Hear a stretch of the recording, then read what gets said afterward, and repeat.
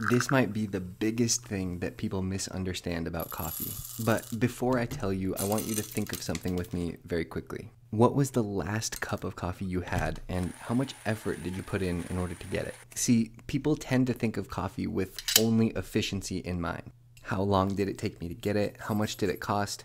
How fast will it energize me? Things like that. What people forget is that there's so much more to coffee than just efficiency. Efficiency isn't bad, but it's easy to neglect the process of doing something in favor of just the end result. At Flair, we love the process of pulling your own shot of espresso, doing it manually, and actually being involved in your drink. The satisfaction in the process makes the end result way more special. And you can experience that too. You could also experience some really, really tasty espresso.